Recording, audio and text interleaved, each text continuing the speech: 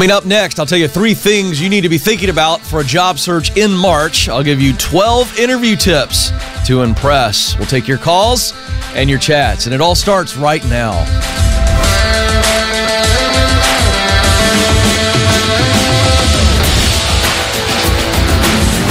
I'm coming to you live from Ramsey Studios in Nashville, where we're having a conversation about who you are, what you were created to do, where you want to do that, and then how do you get there? It's all about you because you were created to fill a unique role in your work, a role that allows you to contribute what you do best, what you love to do most, to produce a result that matters deeply to you. And in that situation, you're in your sweet spot, and you are not dreading Monday mornings. You are not living for the weekend. So welcome aboard. I'm Ken. I am your friend. We're going to have fun today. Some of you need to call in today. You can call in right now, 844-747-2577, 844-747-2577. Some of you want to throw a chat right there in the chat window next to the video window.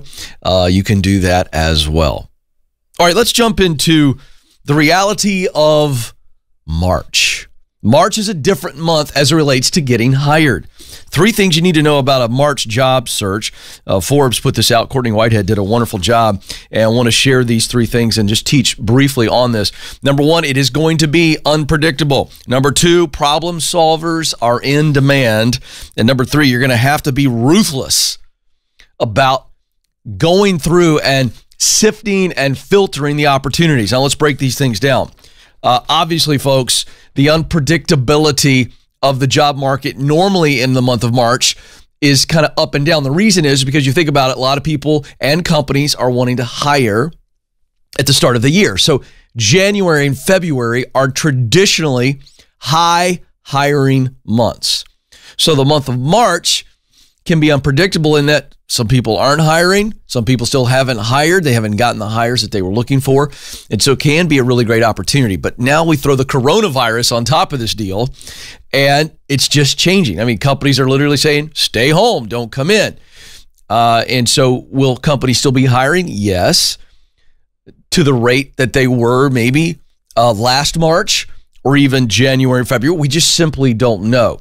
So you need to have this mindset of, I don't know what's going to happen. That's going to create some uncertainty in me, and you don't want your emotions to be dictated by the uncertainty of multiple factors that we just discussed. Number 2, but problem solvers are always going to be in demand. And so if you think about that, there are certain companies that they still have a problem, and whether coronavirus is an issue or the economy starts to slow or whatever, they still have a problem they need solved. And you have to see yourself as a problem solver. And if you position yourself that way and understand that companies still have to keep going, they're not going to shut their doors just because times get a little tight. Companies are going to fight. Companies want to push through these uncertain times. So position yourself as a problem solver, and that's going to be a good thing. And then finally, there's a lot of opportunities still out there. I mean, February's job report was still very, very good. Our economy, no matter what you're reading in the news, it's not just going to come to a full screeching halt out of nowhere. And so there are still more jobs available than there are people who are unemployed. So you've got to be really careful and very selective in what you're looking at. Don't just take a opportunity. Make sure it's the right opportunity. 844-747-2577 is the number to jump in. 844-747-2577. I've got my Ken Coleman Show pencils sharpened before today's show. That means we're ready to go. We start with Paul in Moore Park, California. Paul, you're on the Ken Coleman Show. Hello, Paul. Hi, Ken. How are you doing? I am living the dream. How can I help? So I have a quick question. My dream is to be basically a business consultant for missionaries. Basically missionaries that have businesses overseas, but they just kind of start them and they don't really know how to run them. So I would like to be able to help them set up that company to make it profitable for them. Okay. And I was kind of wondering the steps in getting there. Well, first things first, let's make sure you don't jump back into that wind tunnel or whatever you were doing. Where are you at right now? here, I'll move. Okay. How's that? All right, you good? Better? That's better. We just need you to stay that right there. That'll be perfect. Okay. The question that pops into my mind first is, have you done enough market research to know how big of an audience a potential customer that is? Because you know who your customer is, and I give you, a thumbs up for being clear about who you want to serve, which is missionaries overseas that are, I guess, starting side hustles or businesses to help support their mission. Is that correct? Right. How big of an audience is that? Like, have you done your homework on that? Yeah, actually, a lot of missionaries do have businesses overseas, just because it's a lot easier to get a work visa, gotcha, rather than just kind of visiting the country. So the work visa does allow business missionaries to have some. How would you reach them? How do you get the word out to them to let them know, hey, I'm your guy. I can help you start, or I can help you stabilize, fix, whatever? Well, I'm not 100% sure of that, just because a lot of missionaries, they're just trying to raise funds for themselves. So they do go to a lot of different churches and try to get support. I guess that's one way that I can connect with them, is coming up to them when they're... Well, what you need to think about is you're going to have to think about all these missionaries are generally supported either by denominations or non-denominational mission boards and things of that nature. So you've got to do your homework on how would you get the word out to these folks to say, hey, I can consult for you from the States, or maybe come visit you from time to time. Here's what my rates are. Because I think the challenge you're also going to have early on, Paul, is that they don't have a lot of money. These businesses aren't doing that well, and thus that's why you want to help them. So you're going to have to get creative maybe on how you get paid, because some of them may not have that upfront money and they may be a little bit wary. So I think it's doable. I will tell you, Paul, and I'll answer any other questions you have, but I've given you homework on what you need to do. A, how do you get the word to them? B, what's your business model, and how could you be flexible in your pricing? And then the third thing is that you need to understand this is a total side hustle. I don't think this is a smart decision to go all in on this. Minus any evidence that you haven't shared with me. So I think going after it and trying it, I think it's a great plan, but it's a side hustle. And then I think you build it over time, because if you help 1, 2, or 3 missionaries really flip their business, the word will spread very quickly, because that's a niche audience, and I think you could do very well. So I want to encourage you. I think it's a sound business idea. You just got some homework to do, and then you're also going to need to make sure that you're patient. Patience is the thing here. Don't try to do this all in right now, because you could get hurt financially. 844-747-2577 is the number. Let's go to Christy next. Is La Vida, Colorado is where Christy is. Christy, you're on the Ken Coleman Show. Hi, how are you? Christy, I'm living the dream. What's going on? Okay, so I live in very rural Colorado, southern Colorado. I am 11 weeks pregnant. Congratulations. And thank you. My husband has a ranch job, and we've been really lucky that his job comes with housing. So I've been able to have the freedom to start my own business. Which is however, what? It's more of a side hustle. What's your business? Wildlife control. Now, what does that mean? I am such a city slicker. You're going to have to bring me along. What does that mean? So we do, like, if there are raccoons in your attic or something like that, then we come and we relocate them. I see. You give rascal relief. Critter control. Yes, exactly. Yeah, I like that. I like that. Exactly. Okay. All right, keep going. And so originally, I'm just getting it started until it's successful enough for him to take over. And right now it's more of a side hustle. So I'm kind of backwards. I'm looking to, get a day job, because I can still do that business on the weekends. Yeah, sure. However, there's one job that we have right now that's 6 weeks long. So I would have to find a career that would allow me to take a 6-week break, you know what I mean, during that summer job. Okay. And so on that... Go ahead. Go ahead. No, I'm going to let you keep going. I've got a thought, but I want you to keep rolling. Okay. So I was also thinking, you know, when I have my baby, I want to be a stay-at-home mom for the first few years until they're in school. And then I was thinking of going back to school while they're starting school as well. Why would you go back to school? I guess just to find what I'm passionate about. No. We don't go to school to try to figure it out. We figure it out, and then we figure out if school's a part of the deal. Do you understand what I'm saying? Okay. Yeah, that's why I'm here. We don't go to school to figure it out. We go, what is it that you really want to do? And so we got multiple layers here in this question. Okay. Yeah. So you need to find a day job that gives you the summer off to be able to do critter control, right? Or this one particular big critter control client. Yes. So, you know, the only thing that I can think of off the top of my head, and you can go do your homework on this, you really don't need me to brainstorm. This is just you getting out there and doing some good old-fashioned research. But if you're working in the school system, whether that be a teacher, a teacher's assistant, or you're working in the office of a school system in some type of administrative support role, that would give you your summers off. So that's the first thing that pops in my mind, because it's a day job. You know what I mean? So it's bringing in some money, it's stable, probably get some benefits with that. And then you got your summers off and you go get rid of all them critters.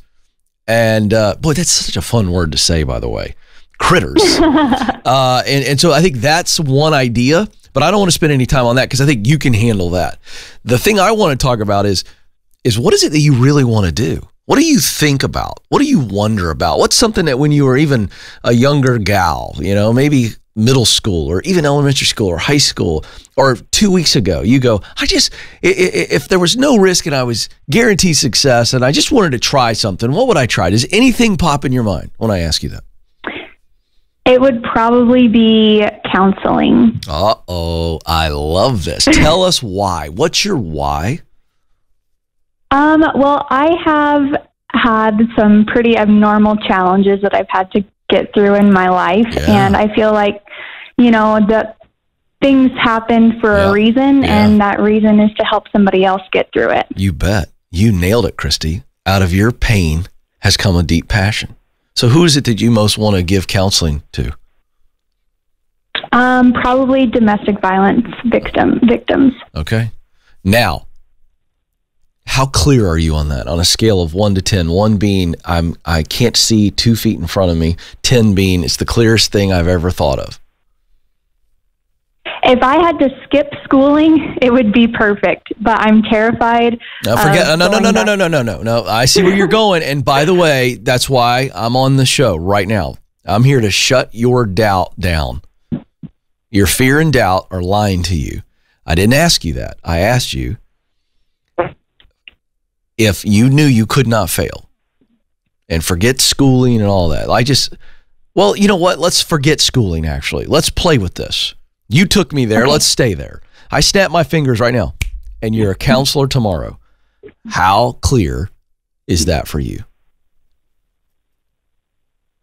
Crystal clear. There it is. So you're going to have to do school. There's just no way around this. You're going to have a degree to get into counseling.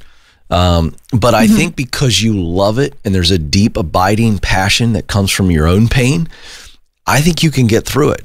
I know you got kiddos, or, you know, a kiddo on the way. I know there's all these things, but I know that a focused Christy is unstoppable because there's a deep why behind why you want to do counseling. And so I think you just come up with a plan. So this is really, you know, breaking down stage 2 of my 7 stages. Stage 1's get clear. You're very clear. Stage 2's get qualified. So we know you're going to have to get a degree, and then there's some type of counseling hours, and you're going to have to put in some clinical time and some, you know, whatever. I just don't know it, but you can find out if you don't already know it. And so you look at that and you go, okay, if everything is just normal, it's going to take me this amount of time and it's going to cost me this much money. Well, you may not be in a normal situation. All right. So then you go, okay, how many different ways can I get there based on time and money? How much money I can put into it, which then adjust my time. Do you understand what I'm saying? Yeah. And so here's the deal, Christy. You get super clear on that, and it's not so scary because you go, okay, this is one path. This is another path, and this is another path. All of the paths lead you to this purpose, this is what I want to do, and this is why. Purpose always answers the question, why am I here? Why do I want to do this? Because I've overcome some things, and I know that I have the scars and the memories and the techniques and the stories, and I've got the success stories. I experience victory. I'm no longer a victim, and I can give that away, and I'm supposed to give that away. Now that is what you hold on to in this season. It may take you multiple years. You don't take your eye off of your heart. Your heart is revealing everything, and it'll keep you in the game.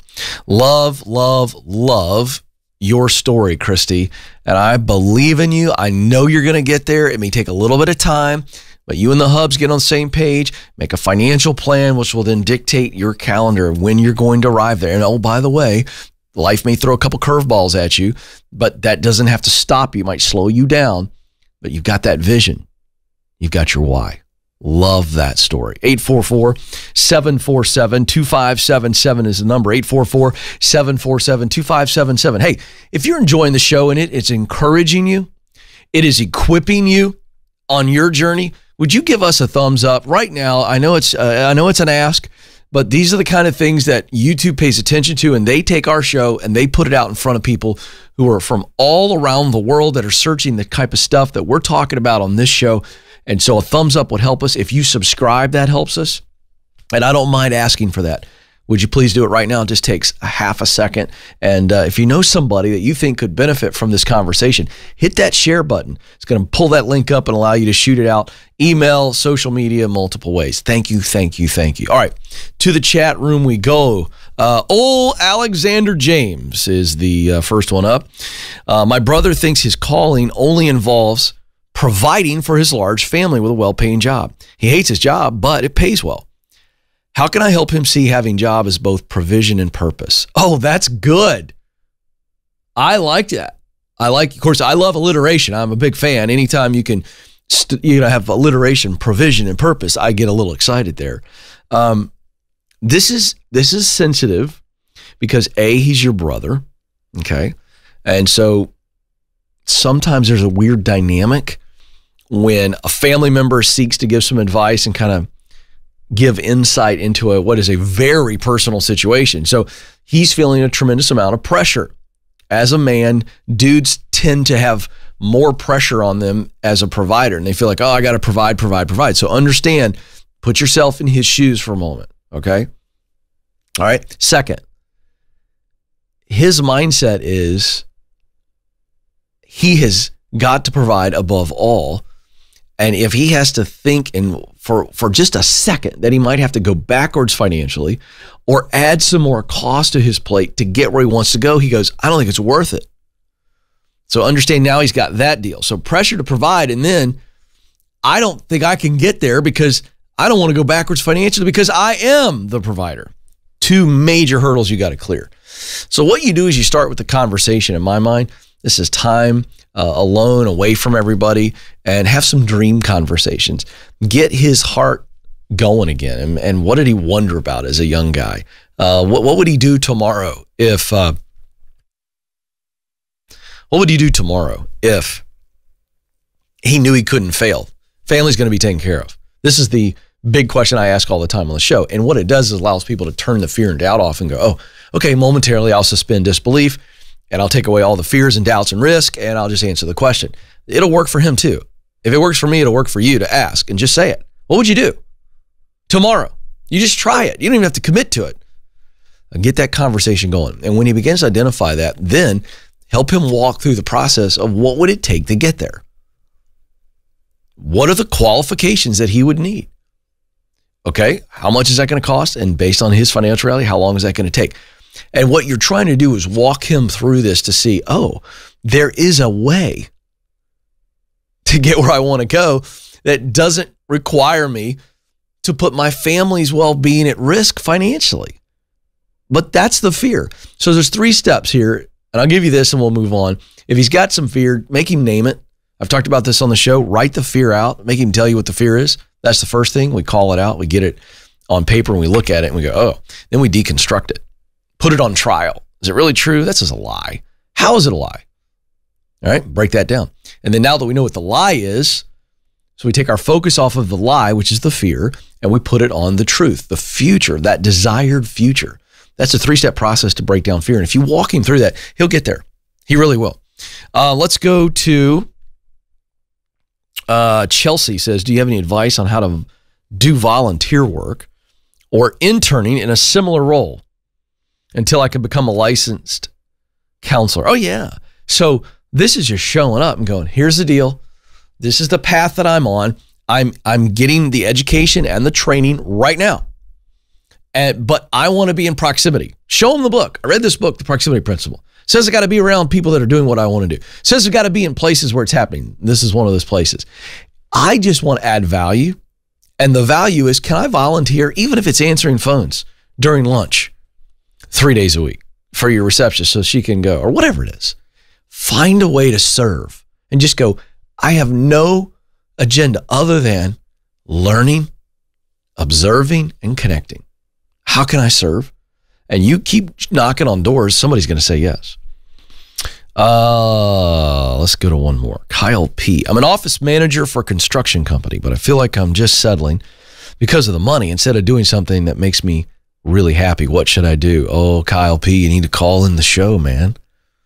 Kyle P., go through my exercise and then call the show. Here's the exercise. Get out pad of paper like this. And let me do this, Nathan. I'm gonna tell you to zoom in a moment here. I'm just gonna do this. I've never drawn it out. This is so unbelievably simple. Here we go, Kyle P. This is what you're gonna do. Okay, talent. You're gonna write talent, and then you're gonna write passion, and then you're gonna write mission. And I scribble, so I'm trying to do this really neat. Okay, and you're gonna draw lines like this. And so talent is what I do best. Thank you all for being patient as I write this out. And what I love to do. Y'all are going to see my chicken scratch. Is just a warning here. You would think I'm a doctor when you see my handwriting, all right?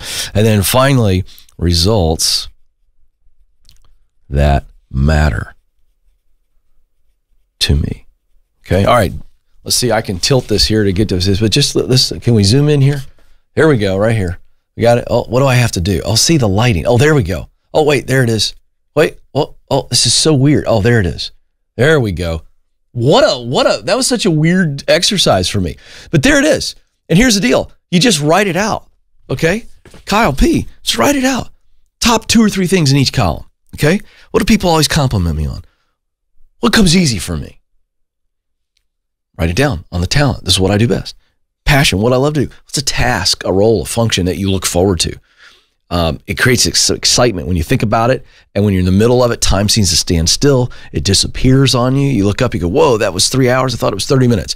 That's what you love to do. And then results that matter. What moves your heart? When you see these results, or is there a problem that you really want to solve, or a solution, or a person that you really want to help, a people group? Okay, those are the results. You put all that together and you go, where does that exist in the marketplace? How can I use what I do best to do what I love to create a result that matters most? It's not difficult. And then call me. Call me. Get some feedback before you call me. Make sure that you're not delusional on these answers. And then call me. 844-747-2577. That is the number. All right. I want to switch gears. I want to get really, really practical for a moment because the job interview, we know from research, is the most stressful performance for most people in their life. You know, they don't host a radio show live. They don't speak on a stage. They don't act for a living. They're not on TV. And so the most stressful, fear and doubt-inducing performance for most people in their life is the job interview. And yet this is the moment where you want to perform well.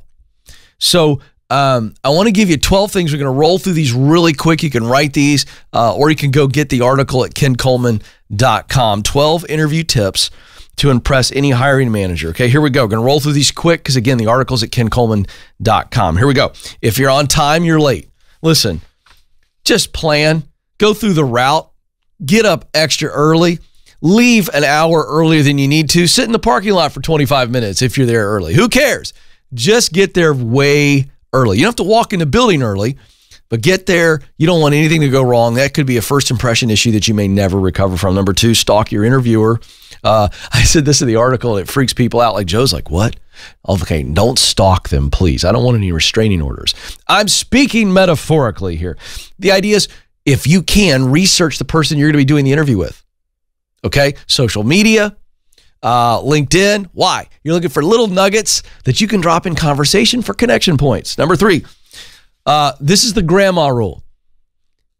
Ask your grandma if she's willing and if she knows how to look at your social media accounts. If she can't and won't, think of your grandma when you go look at your social media accounts. Scrub everything. Go look. Hey, would my grandmother be embarrassed about this? Would she have questions about this that are borderline sketchy?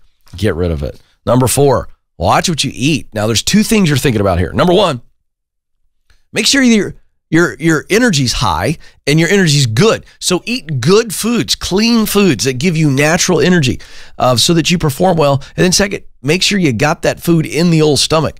You don't want to be low blood sugar, and the worst is when you're in an interview and all of a sudden, you know what I mean? It's one of those deals. You're like, oh my gosh, that's embarrassing for everybody. Number 5, bring a copy of your resume or portfolio of your work. Some people forget about this. And understand that a lot of hiring managers don't spend a lot of time preparing. So they may go, hey, do you have your resume with you today? Do you have your portfolio? And you don't want to be like, I didn't bring it. Be ready. Be prepared. It's one other little thing that if you go, oh, yeah, it's right here, hand it right across the desk, and they go, oh, very impressive. Number 6, don't overshare. Don't lie. Not even a little white lie. Oh my gosh. You just don't want that to blow everything if you do otherwise really well in the interview, and then you've overshared, you share too much, you get a little loose-lipped, or you just take a little white lie and it comes back to hurt you. Number 7, be yourself. Just take a lot of deep breaths before you walk in. It'll calm you. Just be you. Don't try to be somebody that you think they want you to be. Just be you. Authenticity is a gorgeous quality. Number 8, think about your nonverbal cues. Okay, this is my favorite tip here. Okay, number 1, make eye contact. Keep eye contact throughout the entire time. You wouldn't believe how many people shift their eyes, and it creates all kinds of weirdness. Look people in the eye. Number 2, smile. Here it is right here. It's enjoyable. It's a little weird when I do that and pause. It just occurred to me. Right? Make eye contact and smile. Here's what it would look like if you don't smile. Okay, you're gone. You're already done. I'm not hiring you. If you look at me that way, I'm calling security. Okay? It just is what it is. Lean in. Not just make eye contact and smile, but move in a positive way. Good energy. Don't just be so stiff, and, engage with your entire body. And then my favorite tip here on this particular section is take notes. Even if you're not writing anything down, do this number right here. Okay, so picture what you look like. You're sitting, and this is why I love YouTube. This is what I love about YouTube. Visual aids. So you're sitting in an interview. I'm you. Okay, they're asking you questions. They're talking for a little bit. You're asking some questions. I share this on how to win the interview guide. I share this in how to win the interview guide on kencoleman.com. But it's your turn to talk, and you ask a question. They start talking. You start doing this number. You could be writing, I love Cracker Jacks. I don't care what you write on the paper, but it just shows engagement. I don't think it's dishonest. You're just writing stuff down. Write stuff down. Say, that was very good. Write a few things down. Write anything they say down. Just write it down. It's a wonderful little thing. Number 9, dress to impress. Here's the deal. Please dress to the level. Don't go overboard. Don't show up in a tux if they're business casual. Please don't show up in a t-shirt and flip-flops if they're business casual. Dress to impress. Be on the high end of their normal dress code, which means, by the way, I'm going to go off on this. If it's a business casual environment, guys, tuck your shirt in. Unless you go buy an Untuck It. All right, I'll give you the Untuck It brand. If it looks decent and it's designed to be untucked, I'm fine with it. Okay? But iron your shirt and your pants. There's nothing worse than a person who tries to hit the dress code And they're going, oh, well, I don't normally wear a shirt tucked in, and I don't normally wear khakis, but I'm going to pull these khakis out that have been sitting in my closet for 2 years, and they got wrinkles so deep in them that you could pour milk and eat cereal. Iron your clothes, for crying out loud. Iron your shirt. Don't look like you just rolled out of bed or like you've never worn this outfit in your entire life. Guys, make sure the shirt fits. This is another pet peeve of mine. Guys that buy a shirt that's one size too big because you just want to feel comfortable. Oh, guess what? You're going to look like you put a trash bag on yourself. Okay? You're going to look like you borrowed your dad's shirt. For the love of everything that's holy, please buy a shirt that fits. Even if you got a dad bod and you got a little pooch, please wear a shirt that fits. Don't go buy an extra large shirt if you're 5'9" and you got a little belly. Okay? Just, you're not hiding the belly anyway, so put on a shirt that works. I see this all the time. It's my number one pet peeve. Guy rolls in and the crease of his shirt is down here mid-arm because he's trying to hide his belly. Well, here's the deal. You're not hiding your belly. Now you look ridiculous. Okay? Just we know this from research. I shared this on the show recently that wearing fitted clothing, even if you're not in great shape, makes you look more successful. All right. I could do a whole show, by the way, on helping dudes look the right way. Very passionate about this issue. And then number 10, don't ask them to show you the money. Please don't talk money in the first interview. Let them bring up money. Don't ever be the one that brings up money. Let them bring up the money. Then you can have the conversation. Number 11, this is for millennials and Gen Z. Leave your parents at home. You wouldn't believe how many people are bringing their parents to a job interview. Oh my gosh. Nothing says yikes more than bringing mom and dad to your interview. And then number 12, leave the pickup lines at the bar.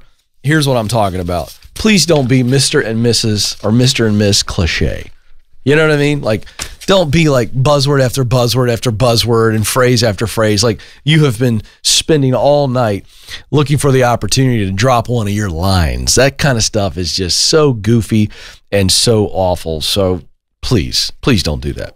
Hey, speaking of which, ultimately, you want to use the proximity principle so that by the time you get to the interview, they already know who you are and they love everything about you.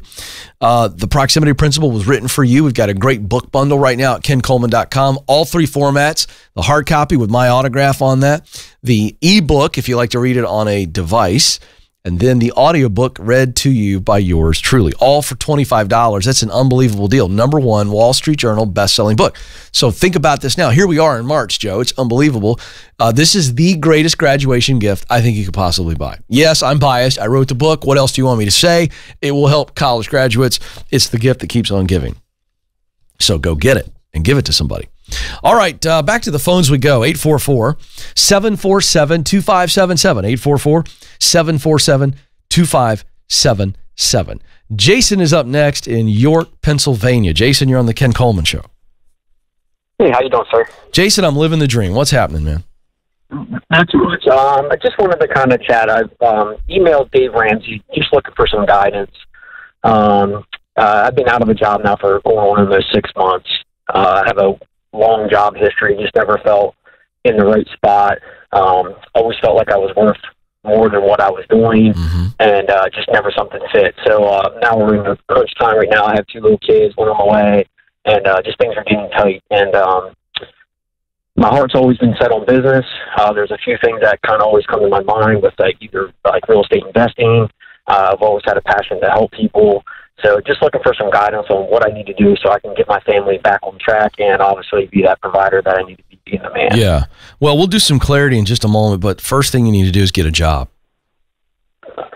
There's no excuse right now, Jason, and I'm on your side, but I'm talking to you man to man right now. Okay. I got 3 kids. You got 2 with 1 on the way. You've been out of work for 6 months in the hottest job economy in the history of the United States. There's no excuse for that. Unless you're not telling me something that you've got some physical challenge or something like that, or sickness that is literally keeping you from working for someone. And I'm not getting on you, but I've got to be really honest with you. We have got to get you a job. It does not need to be a dream job. You just need to be able to do it, because you have got to get some stability. You are in no position to start a business right now because you're stressed out of your mind and you need stability. So in York, Pennsylvania, again, across the United States, forget the coronavirus. We still have more jobs available than people who are unemployed. And so now's the time, bro. And you need to go get a. I found anything. It doesn't. You know what? We're past the stage of finding something. We're not trying to find something right now. We're trying to get something. There's a difference. You don't have the option to be choosy. You have to get a job. Do you understand what I'm saying? I do, sir. So, Jason, I'm telling you, and I'm on your side. All right? We're going to dream, but I want you to hear me say, no dream happens if you're desperate. Okay? We need to get stability. So get a job, and I mean get a job this next week, the week after that. Get a job. You could go deliver pizzas. You could go dig ditches. You, sir, need to bring some money in, and I mean immediately. Now, I'm going to say this to our audience because people will hear this. If you're on YouTube, you're watching this. If you're anybody in York, Pennsylvania, you know anybody that works at a solid company or owns a company, runs a landscaping business, Jason can do it. And so what we got to figure out here is if you can help, send an email to the show, ask@kencoleman.com. Let's see what we can do here. I don't want to rely on this, Jason. Don't wait for something to come to you, but I'm going to try to help you right now. Okay? Appreciate that. But I don't want you to wait on any email from me. But if you're watching right now, ask@kencoleman.com is the email. If you know anybody in York, Pennsylvania, and you're willing to make a connection to Jason, then email the show and say, I want to help Jason. All right? That's the subject line. And Joe and Madison, we will connect you to Jason if you're willing to help. Now, Jason, let's dream for a moment. What have you always wanted to do? When you say, should I start a business? Or what's something that you would start tomorrow if you knew you couldn't fail and money wasn't an issue? You just, I'm going to do it. It's going to be successful. What would you do? Real estate investing. Yeah, but you got a problem, man. You don't have any money. You don't have any money. You can't invest anything. No. So, but if it wasn't that, I'd say I wanted to do something with the youth just because I had a troubled past and I was always put down in my life. So I want to get back to those kind of kids that. Well, you can do both. By the way, you can do both. Down the line, you can do real estate investing. You got to get your financial ship in order. And you're listening to Dave Ramsey, so you know how to do that. You got a plan. So you got to do it. But you need to change your focus to, if I want to invest in real estate and make a lot of money, or at least enough money, and also give back to troubled youth, well, you can do both. One of those could be your full-time deal eventually, and then you could volunteer or create some type of nonprofit with all that money you're making in real estate. But if I were you, I'd get stable in the next week or two with a job, maybe 2 part-time jobs. I don't care. You just need money coming in, bro. And then I want to see you going, all right, who do I know in the real estate business in York, Pennsylvania? I need to try to work for them because they're in the business I want to be in, whether they're investors or not. Could be a successful realtor. What are your top skills? What could you do in the marketplace today? If I just said, this is my guy, Jason. This is what he does best. And I'm out there looking for you for a job. What would be the top 2 or 3 things you bring to the marketplace that you could get paid for today? I'm good at connecting with people. So like relationship building, marketing. I have some background in that and just being able to do that. So that's probably like my top 2 skills. Okay. All right. You need to be looking for gigs that allow you to do that. Okay. Okay. And then I would look for a way to do that in the real estate industry. If you can eventually transition into that, where you're using your marketing skills, your people skills, the ability to connect with others, and if you can use that in the real estate industry, man, you're making great connections. That's the proximity principle, getting around people that are doing what you want to do. Yep. Getting in places where it's happening. Do you have my book, The Proximity Principle, Jason? I do not. All right, you do today. I'm giving it to you. Hang on the line. Madison's going to give it to you, and I don't want you to feel like I'm on you. I'm not on you. But folks, I'm going to tell you something right now. There is no excuse to be unemployed for 6 months in this job economy right now, outside of medical issues that would preclude you from being able to work. That would include, some deep depression, mental illness. I'd put that on the list because you got to get healthy. But outside of that, there's no excuse to be unemployed. None. At all. Period. Get stable. Then we get after the dream. My time is almost up, but I'm having a blast. I love being with you folks. But before I let you go, I want you to know that you do matter. You do have what it takes. Thanks for joining us. Until next time, this is the Ken Coleman Show. Press on.